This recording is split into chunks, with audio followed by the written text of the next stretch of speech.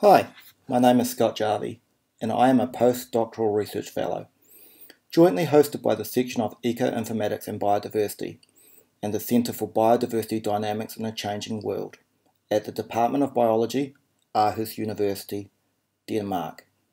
Today, I am going to talk to you about the use of ecological niche models for restoration projects. I am honoured to contribute to this jointly taught open access online course, ENM2020. Thank you, Town, for the invite. First, a little about me. I am originally from Aotearoa, New Zealand, which explains the accent. Prior to my postgraduate studies, I worked for New Zealand's Department of Conservation, often in remote and isolated places with pretty special species, such as the Antipodean wandering albatross, seen here. For my PhD studies, I looked at the reintroduction biology of tuatara, the only living member of Rhynchocephalia, the sister group to squamata, lizards and snakes, which diverged about 250 million years ago. Among a number of approaches to address issues around the reintroduction biology of tuatara, I used ecological niche models, both correlative and mechanistic in nature, to identify suitable habitat for tuatara under current and future climates. For my current research, I use approaches from macroecology, including ecological niche models to inform trophic rewilding, the reintroduction of missing keystone species, such as large carnivores and large herbivores, to promote self-sustaining, biodiverse ecosystems. My research therefore lies at the interface between ecology and biological conservation, with the study of spatial biodiversity as the unifying theme.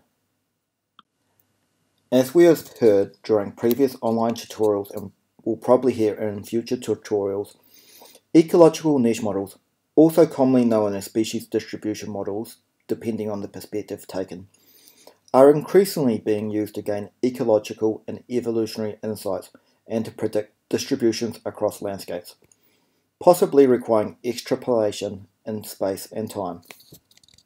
For this presentation, I will use the terms ecological niche model or species distribution model interchangeably, depending on what the original paper I cite refers to. Ecological niche models are currently one of the main tools used to derive spatially explicit predictions of environmental suitability for species. They typically achieve this through identification of statistical relationships between species observations and environmental descriptors, such as shown in this recent study with the critically endangered central rock rat from Australia that included climatic variables and topographic features. However, more mechanistic modelling approaches, as well as approaches involving expert opinion, also exist.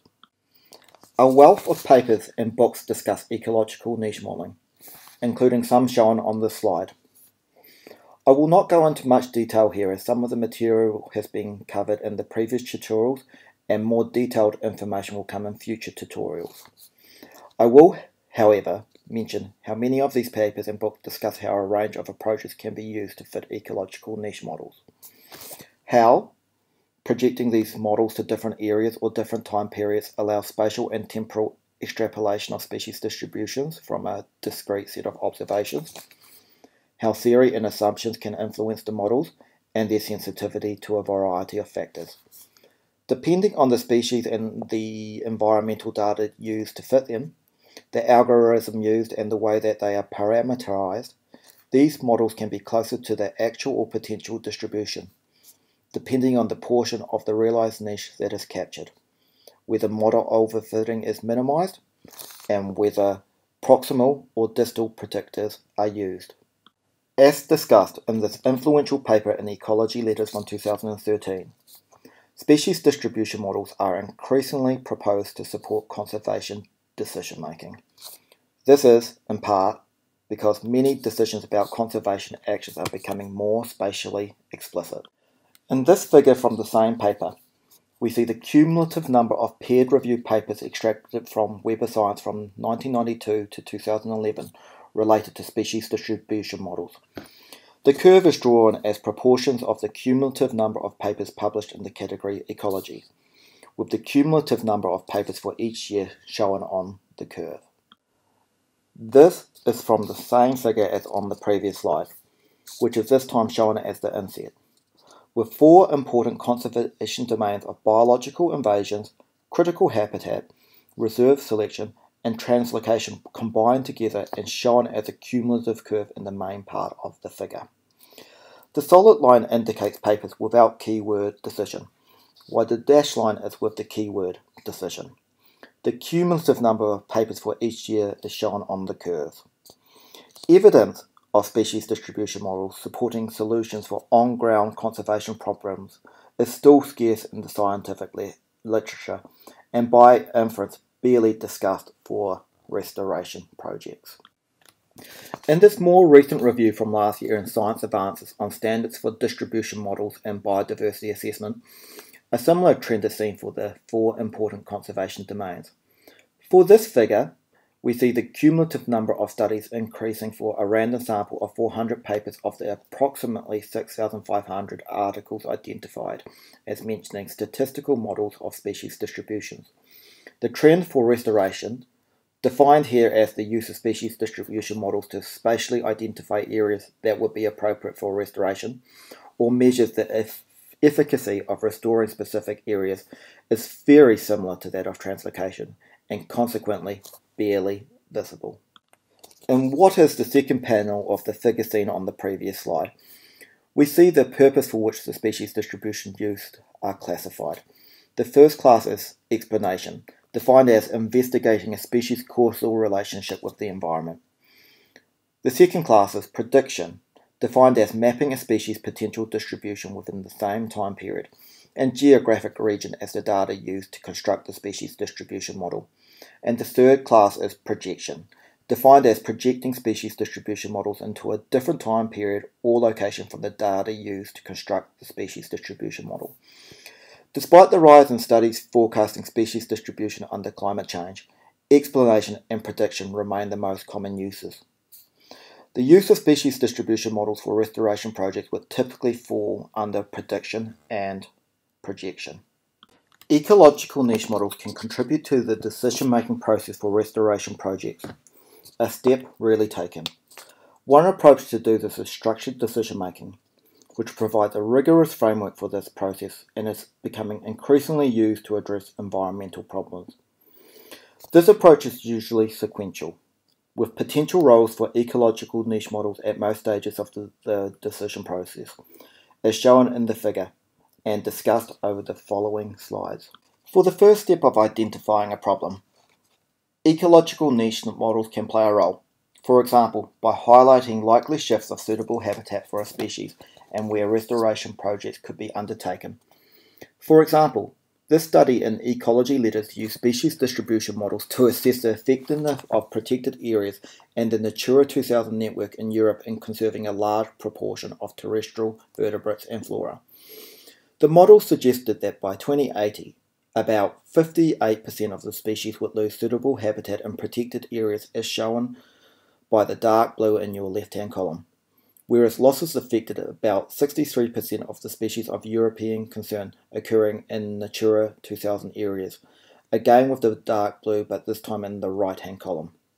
The authors concluded that the risk is high and that ongoing efforts to conserve Europe's biodiversity could be jeopardized by climate change, thus identifying a problem. Once a problem is identified, the second step would be to define the restoration objectives, which is usually as the realm of decision makers and stakeholders. Scientific input, however, may be used to make sure objectives are realistic, given the current or projected state of the environment. Although initial objectives may be set based on low quality data, through the course of subsequent conservation and research actions, better quality data may inform ecological niche models and lead to changes in the initial objectives. For example, in a recent paper in a review paper in Animal Conservation, the authors outline how species distribution models can be used to maximize the success of assisted migration. the intentional movement and release of an organism outside of its indigenous range to avoid extinction of populations of the focal species. In particular, they present guidelines as to which questions should be investigated when planning assisted migration and suggest methods for answering them. In a following paper in 2013, the authors use this methodological framework to show how to identify optimal conservation translocation sites, including for assisted migration under climate change for the hihi, an endangered bird from New Zealand. The figures above show climatically suitable habitat in black and climatically unsuitable in grey, with the white being entirely not suitable habitat. Evaluating the consequence of alternative actions is the fourth step, and ecological niche models can be used, for example, to predict resultant changes to species distributions or to the quality of habitat. For example, in this paper in PNA, species distribution models were used with a harmonised land use and climate projections to investigate their potential combined impacts on global vertebrate diversity under a low and high level emission scenario. This figure shows the spatial distribution and overlaps of threats from climate and land use change for 2080, assuming no dispersal. The individual colours indicate the different threats, where BC stands for bioenergy cropland, CC for climate change, CR for non-bioenergy cropland, and PA for pastures, and the overlap between each of the threats. The results are shown individually for the 3 taxa studied and the 2 emission scenarios. The maps show the distribution of the threats that are defined for each variable. The findings highlight the need to carefully consider both climate and land use change when projecting biodiversity impacts.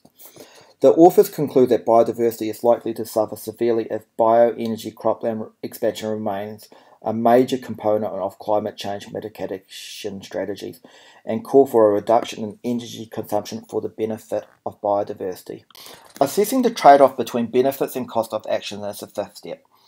This important step builds on the identified consequences of actions. Ecological niche models can be used to quantify benefits to be traded off against cost of actions, such as understanding how land use and climate change may impact biodiversity. In a paper in the Proceedings of the Royal Society B from 2018, 2 different modelling paradigms were used to investigate how land use and climate change, both separately and combined, could affect terrestrial vertebrate communities under different climate scenarios. In maps for only 2 of the climate scenarios, we see spatial patterns of biodiversity loss from climate and land use change by 2070. The areas with more than 10% net loss of species from climate change are shown in brown, areas with more than 10% loss of species from land use change in blue, areas with more than 10% loss from each pressure overlap are shown in black, and areas with less than 10% losses from both pressures are shown in grey. The results have implications for the conservation of biodiversity, depending on the climate and land use change scenario, and for the ability of biodiversity to support important ecosystem functions upon which humans rely. Finally, the 6th stage, which is assessing and dealing with uncertainty. All conservation decisions are made in the presence of some uncertainty, and most involve the implicit or explicit specification of an acceptable level of risk. Assessment of risk includes estimation of the differential cost of biodiversity of areas associated with underprotection versus overprotection. In particular, the type and magnitude of uncertainty that are acceptable need to be based on the need of decision makers and incorporated into the decision of the objective. Ecological niche models enable the quantification of some types of uncertainty in the spatial predictions of environmental suitability, and these can be explicitly incorporated in conservation prioritization processes. For instance, in this paper in Biological Conservation from 2012, the author discusses the use of niche models with climate projections to inform conservation management decisions. In this figure, we see an adaptive management cycle highlighting 2 changes to incorporate planning and action in light of climate change. First, multiple possible future climate scenarios lead to a variety of possible futures that management must consider when developing adaptation action strategies. Second, monitoring actions under a changing climate is confounded with a changing climate such that success or failure must be accompanied by an attribution assessment that considers that past successful actions might fail under future conditions. Both of these two changes can be informed with the use of species distribution models, while acknowledging uncertainty from the use of such approaches. A similar framework to the structured decision making is provided in the paper I mentioned earlier from Science Advances for steps typically used for biodiversity assessment. I will not go into too much detail here, but note that such assessment process flows are typically implemented by international and national initiatives on biodiversity, such as by the Intergovernmental Science Policy Platform on Biodiversity and Ecosystem Services, or climate, such as by the Intergovernmental Panel on Climate Change.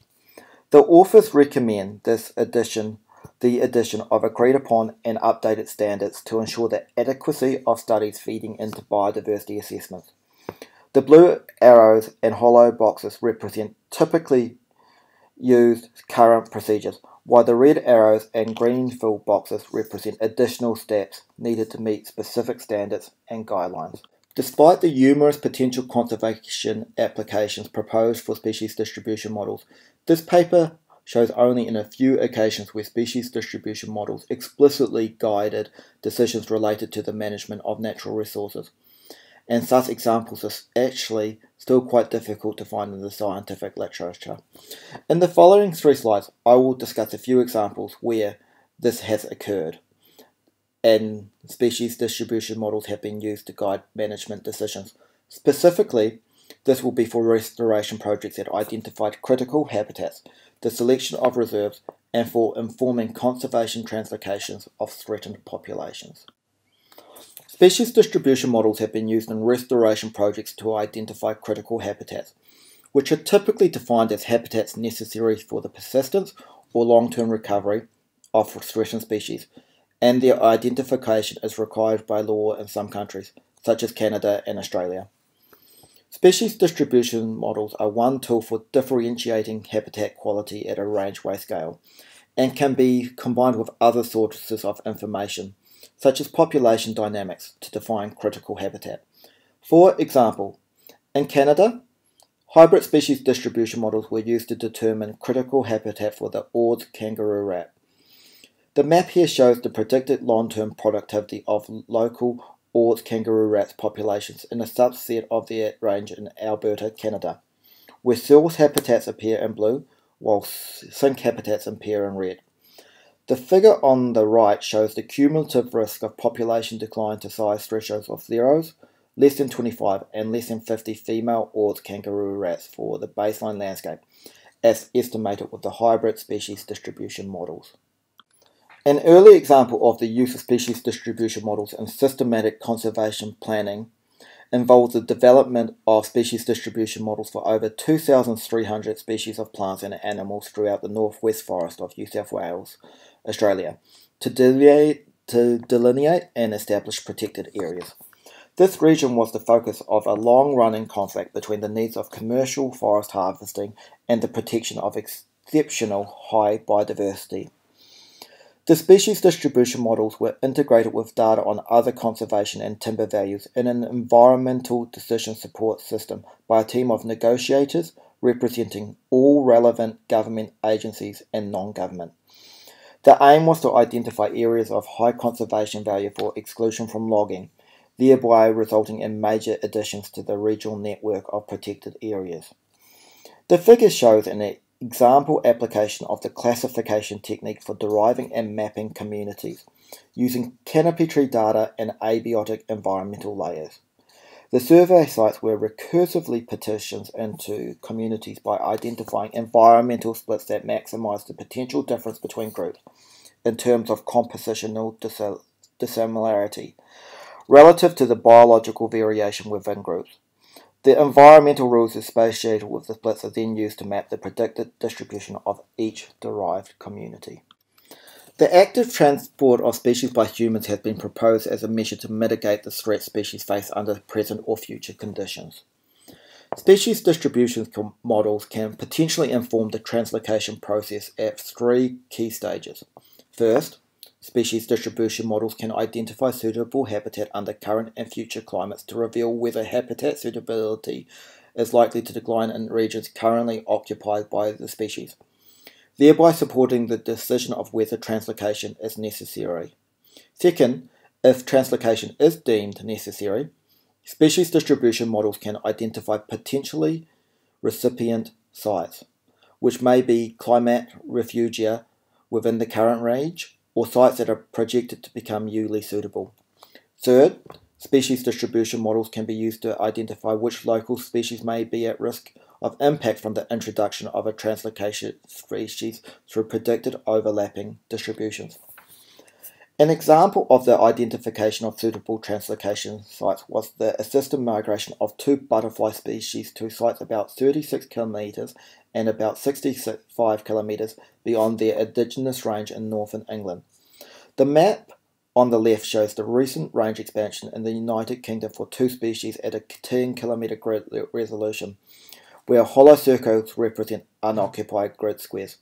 Black circles represent grid squares usually occupied from 1995 to 1999, and grey circles indicate grid squares occupied between 1970 and 1982. The sites of each introduction are marked.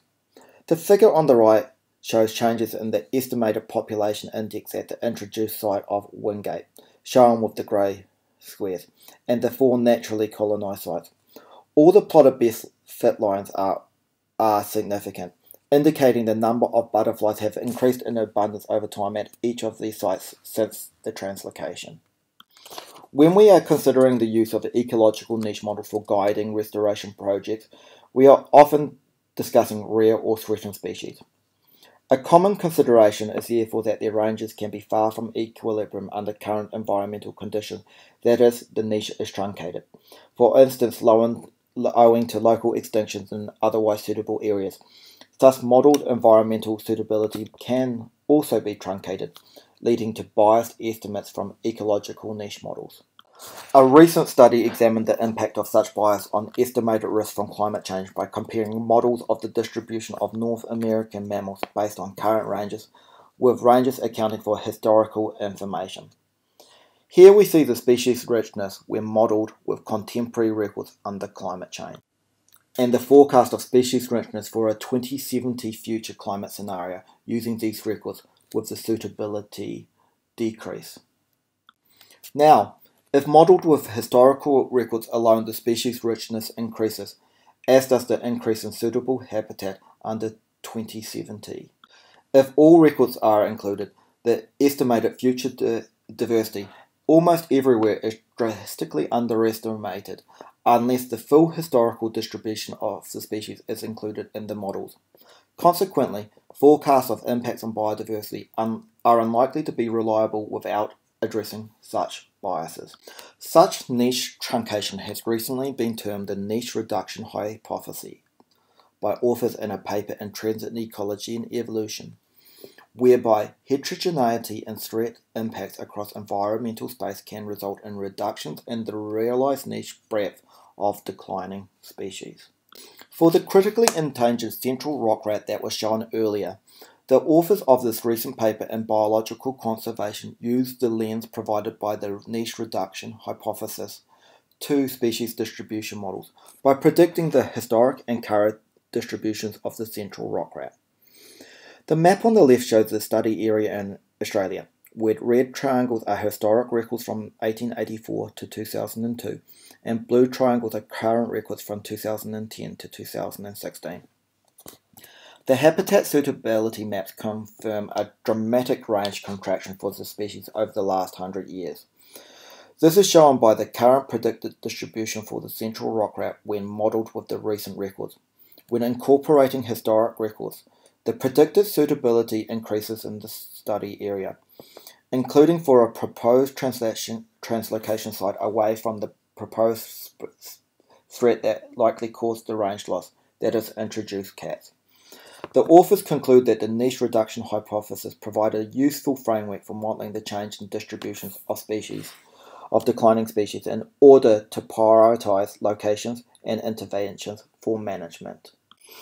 When using ecological niche models for species with historic records, you should try to use environmental conditions that are similar to when they were recorded or deposited.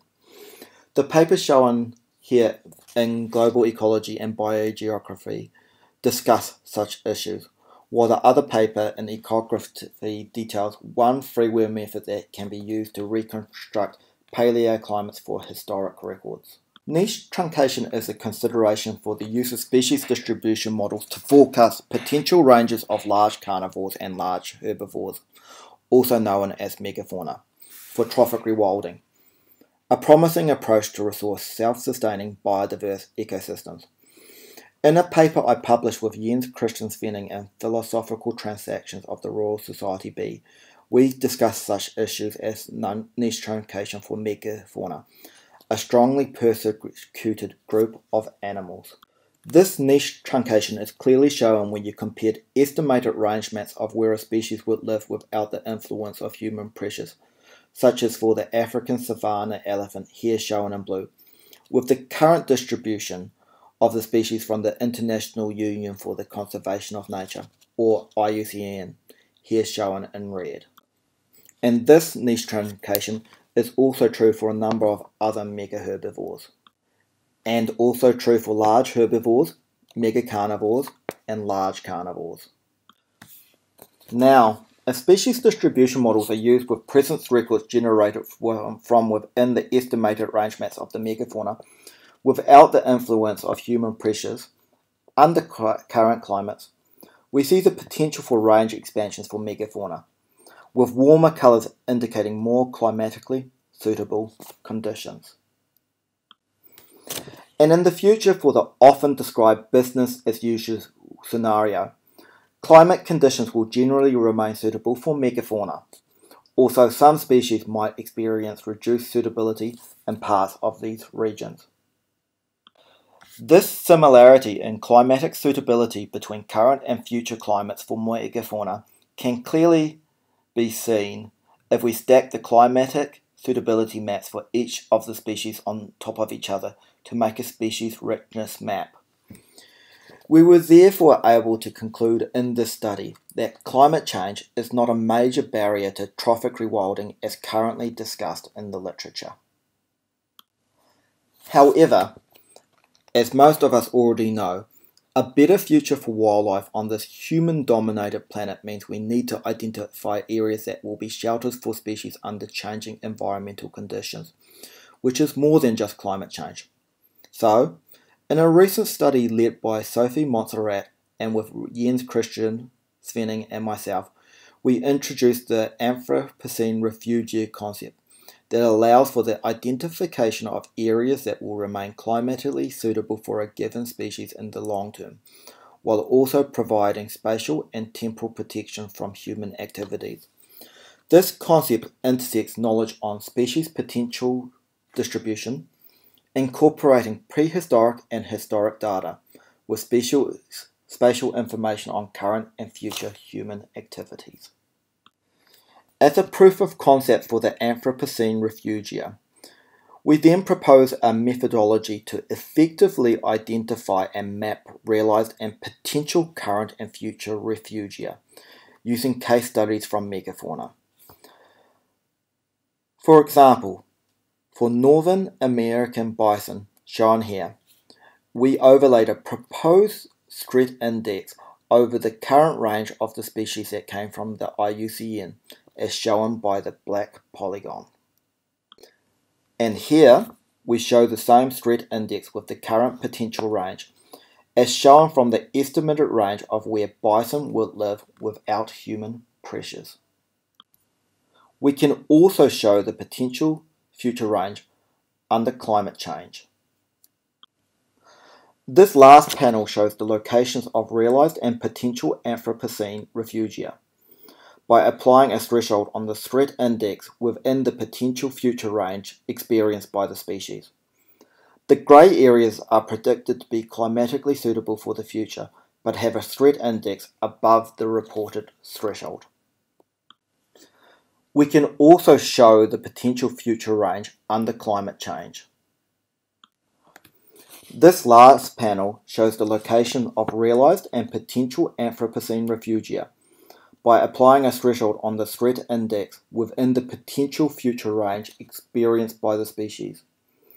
The grey area are predicted to be climatically suitable for the future, but have a threat index above the reported threshold. These recently shown examples that ecological niche models can be used to guide different decision-making steps in different conservation contexts, including for large-scale restoration projects. Yet the bulk of ecological niche models currently remain primarily developed for scientific purposes. To bridge the gap between modelers and decision makers, the schematic on this slide from a paper in Ecology Letters shows a possible approach for improved communications with the use of translators. The proposed role of translators, which can be individuals, groups, or institutions, can serve as a bridge between species distribution model development and conservation decision making, including for restoration projects. The authors note that what they hope for from such an approach is wider recognition that species distribution models should be developed by experts with a clear knowledge of the decision-making process in which they take part. To wrap up this talk on the use of ecological niche models in restoration projects, I have 5 take-home messages. First, ecological niche models are increasingly proposed to support conservation decision-making, including restoration projects. However, evidence is still scarce in the scientific literature. Second, ecological niche models can contribute to the decision-making process for restoration projects. Third, ecological niche models can be used to inform both single species and large-scale restoration projects. 4. Ecological niche models should take into account niche truncation. 5. Ecological niche models should be developed for restoration projects by experts with a clear knowledge of the decision process in which they take part, after consultation with decision makers. To finish this talk, I would again like to thank you for the opportunity to contribute to this course, ENM2020, with this tutorial on the use of ecological niche models for restoration projects.